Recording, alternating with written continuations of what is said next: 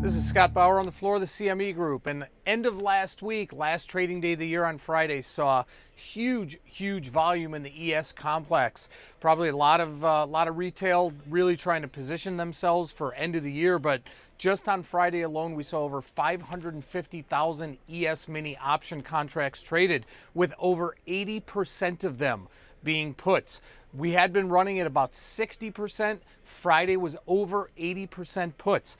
The leading options volume-wise last Friday were the March ES 2525 puts, the March ES 2550 puts, and the end of week one, January 2150 puts coming up here in a couple weeks. Over 13,000 of those traded last Friday. Now, what's going on today? Well, S&P is obviously recovered from the late day sell-off we saw on Friday and pushing towards all-time highs, new records here.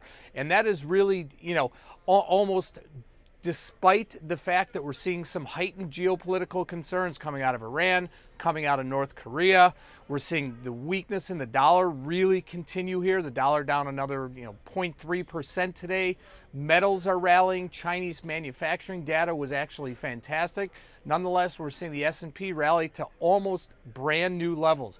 Additionally, we're seeing volatility just get hammered across the board here. Now, what's going on in Bitcoin futures here? What had been a quiet couple days, just over the last hour or so, we've really seen some acceleration here in not only volume but volatility in Bitcoin futures. The overnight range from last night was 13,080 on the downside for the January future, up to where we're currently trading now around 15,210. So just about an hour ago, that range was only about $1,000, with the high being around 14,200. But just over the last hour or so, we've really seen a push to the upside. So again, what had been a atypical quiet day, if you will, in Bitcoin futures really has accelerated. Volatility has accelerated and volume has accelerated. This is Scott Bauer on the floor of the CME Group.